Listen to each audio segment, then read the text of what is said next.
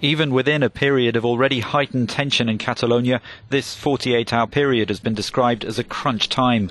Barcelona and Madrid have been engaged in an increasingly intense bout of constitutional arm wrestling. Catalan President Carles Puigdemont has been under as much pressure from hardline separatists on his own side to declare independence as he has from Madrid and elsewhere to back down. His letter to the Spanish Senate argued that the central government's plan to intervene was unconstitutional, stressing that it could not give a blank cheque to the national government.